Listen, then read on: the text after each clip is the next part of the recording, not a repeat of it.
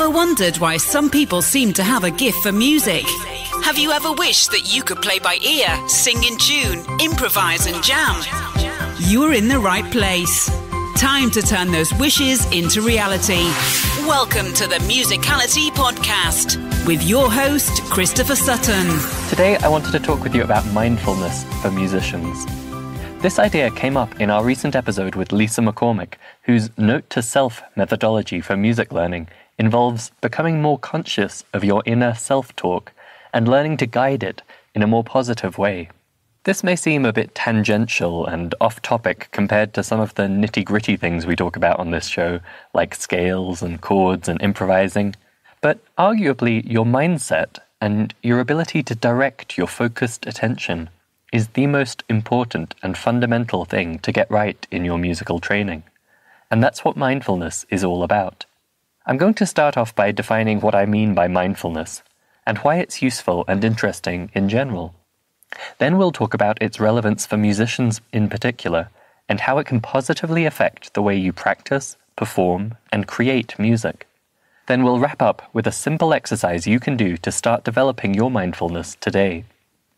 So what is mindfulness?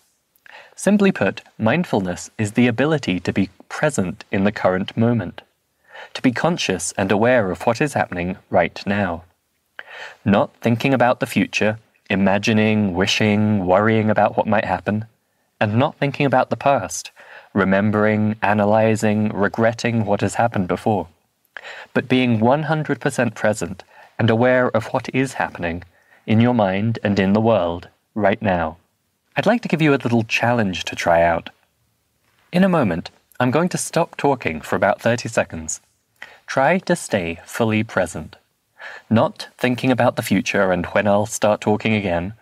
Not remembering something that happened earlier today or planning how you're going to do something later on. Not imagining something else entirely and letting your thoughts wander off in a random direction. Try to stay present right now. I'm going to stop talking. See how you get on.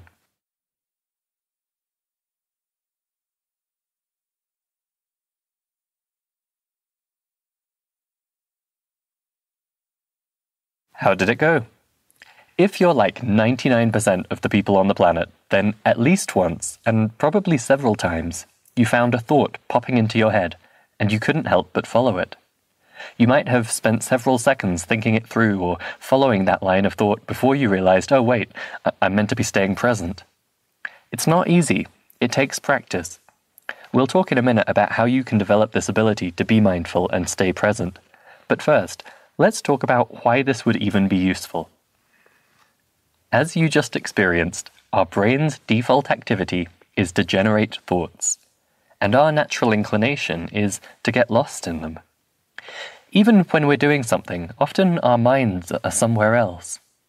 Now, if you're washing the dishes, maybe that's fine, but how often do you have a conversation and then realize afterwards that you were only half listening to the person because you were distracted by something that had happened earlier on, or you were worrying about something that was going to happen in the future?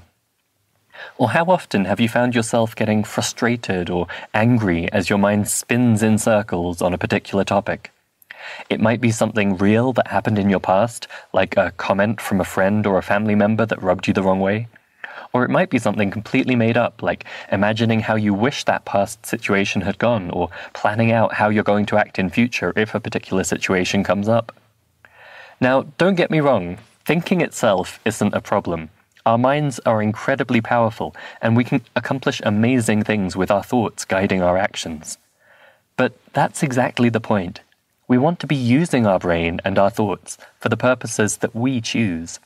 And more often than not, when we're lost in a whirlwind of thought or our mind is totally distracted, the reality is that it's totally unproductive. In fact, in a lot of cases, it's actually harmful to us and our state of well-being. So mindfulness isn't about never thinking about the past or the future again. It's about developing the ability to choose which thoughts we want to pursue and which we want to let go. And that begins by staying present when a thought arises, not judging it or judging ourselves for having that thought, and not allowing our mind to chase that thought on to the next one and the next that it's so good at coming up with, but letting the thought come, and letting it go again, while we stay present and keep our powerful focus under our own conscious control. Alright, so maybe that's sounding interesting to you, to get better control of your unintended thought processes and have the ability to stay relaxed and present, even if something from the past or in the future is nagging at you. But this isn't the spirituality podcast, it's the musicality podcast. So what does all this have to do with musicians? I think Lisa did a great job in our interview of painting a picture that so many of us have experienced. When you're practicing music and you get stuck on something, our mind's automatic behavior is to start getting frustrated and probably to start judging yourself for not getting it right sooner. And then that will probably become a memory that you think of again in future in a negative way. So our practice sessions are often bogged down and made negative by these automatic thought processes.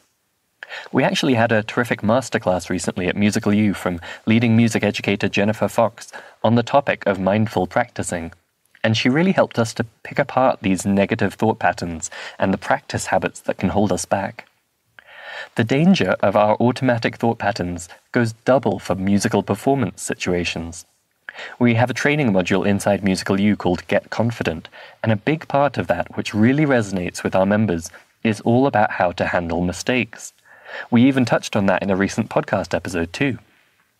Because to be a good musician, you need confidence that you are a good musician. And when you make a mistake, in practice or during a performance, it is so easy for your mind to run away with that. I can't believe I did that. I screwed it up again. Oh, I've been training so hard for this, and now all of that effort was wasted. And so on. Imagine if instead of those negative thoughts, and getting stuck in the mistake you made, you could instead stay relaxed and give your full attention to making the next moment as good as it can be. If, like Lisa recommended, you had enough self-awareness and mindfulness to see the start of those thoughts, and instead insert your own intended thought, for example, her mindset of problem solving and the great mantra of "I love this." Imagine if every time something didn't go right for you in music, it caused absolutely zero slowdown. You were able to continue on at full power and full speed, reaching your full potential to be the best musician you can be. I don't know about you, but to me, that sounds like a superpower, and something that almost none of us are capable of when we start learning music. I don't know about you, but to me, that sounds like a superpower, and something that almost none of us are capable of when we start learning music. The key to it is mindfulness. Developing this ability to choose whether to pursue a thought or to let it go immediately. To even have the self-awareness and relaxed enough mind in the first place that you notice the thought arise. And you notice it immediately, not 5 minutes later when you've already been stewing on it. Mindfulness can be the key to maximizing the efficiency of your practice sessions. It can be the key to performing at the best of your ability, even if a mistake happens along the way. It can be instrumental in collaborating with other musicians and locking in with a band when you're playing live. And it's vital to the creative process, whether that's writing a song or improvising, to be able to let your mind wander only exactly as much as you want it to. Are you feeling convinced? I hope you can imagine the value of mindfulness for your own musical life. So, how do you develop this superpower? This concept of mindfulness is simple enough, and it's been a long-standing part of meditation and prayer traditions in various religions around the world. It is perhaps most associated with the Buddhist meditation style called Vipassana. If that interests you, you can definitely usefully study mindfulness through the Buddhist tradition. But I know a lot of you that are out there may shy away from adopting a new religion just to accelerate your musicality training. So I want to talk a bit about developing mindfulness in a non-religious, pragmatic way. You'll notice that nothing I've said so far about our mind or how we handle our thoughts really has any religious expectations to it. We all have a mind, we all have thoughts, and that means that mindfulness is available to us all, without necessarily pursuing it with a mindset of spirituality or religion. That said, the most powerful way to develop mindfulness is through meditation. Now that may sound funny when I just said this isn't religious, But more and more, the modern world is coming to realize the power and benefit of meditation, whether it's inside a religion or not. I learned about mindfulness through studying meditation as a way to better manage my mood and emotions while running a business. I learned it from a book called Meditation for Beginners by Jack Cornfield, which I would highly recommend and I'll link up to in the show notes. I loved this book because it was 100% practical and it gets you started with meditation from the very beginning in a step-by-step way without requiring any particular religious devotion. This style of meditation is something that I can explain to you right now and would encourage you to try whether or not you want to get a book or an app and study it further, because it's really not much more complicated than what we tried at the beginning of this episode. There is plenty you can study, and it is like a muscle that you need to train and build up over time. But fundamentally, what we're talking about is just this. Step 1, sit in a comfortable position and close your eyes. Step 2, focus on your breathing, in and out. Not particularly fast or slow, just try to pay attention to the air coming in and going out again. That's your present moment awareness. It's what's going to keep you in the present. Step 3, when a thought arises, as it inevitably will, your task is just to notice it as soon as possible and then bring your awareness back to your breath. That's it. It really is. What you'll find is that it's harder than it sounds. You might start by setting a timer for just 3 minutes, and you'll be amazed how many thoughts pop up as you sit there just breathing, and how hard it can be to bring your attention back to your breath before your mind gets lost in those thoughts. Over time, you will get better and better at this, and there are 2 abilities you're going to be developing, both of which will help you in music. The first is to be self-aware enough to notice a thought arising and observe it without necessarily believing it or taking ownership of it. The second is the ability to release that thought and return to whatever you want to focus your attention on. These 2 things together can transform how you practice, perform, and create music. And it's not something that requires careful planning or conscious, careful application of the technique. What you're going to find is that if you start doing these little meditation sessions regularly, your mind automatically evolves, and you're going to be able to bring these 2 powerful abilities to all of your musical activities naturally. If you find yourself enjoying this and finding it useful, then I definitely have some more resources to recommend. I'll put a few suggestions of books, websites, and apps in the show notes for this episode at musicalitypodcast.com. But I want to keep it simple, because it is. Mindfulness can transform your effectiveness and enjoyment as a musician, because it's so often our automatic thoughts which slow us down, hold us back, and trip us up. By becoming more mindful, we get to choose which thoughts are useful and which we let go.